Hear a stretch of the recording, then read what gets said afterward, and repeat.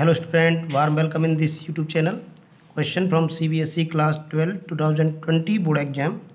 If y equal to log e base x square over e square, then d square y over dx square is equal to. So student, here we take y equal to log e base x square upon e square. Now using log m over n, this is log m minus log n, so y equal to log e base x square minus log e base e square. So y equal to 2 log e base x minus this is log 2 log e base e.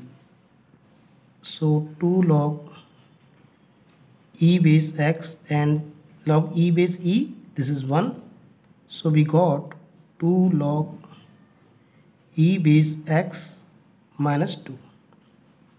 Now differentiating this with respect to x. So dy by dx, 2 differentiation of log x, this is 1 upon x, and differentiation of 2, it is 0.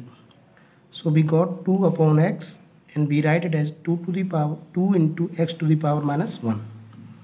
So dy by dx equal to 2x to the power minus 1. Now again differentiating,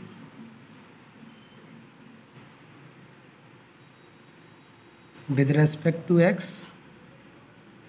So this is d square y over dx square, 2 minus 1 x to the power minus 1 minus 1.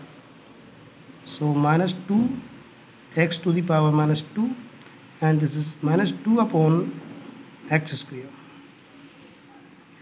Therefore d square y over dx square is minus 2 upon x square is the correct answer, which is given option D of this question. So option D is correct. Student, I hope you got it. Please like the video, subscribe the channel. Thanks for watching.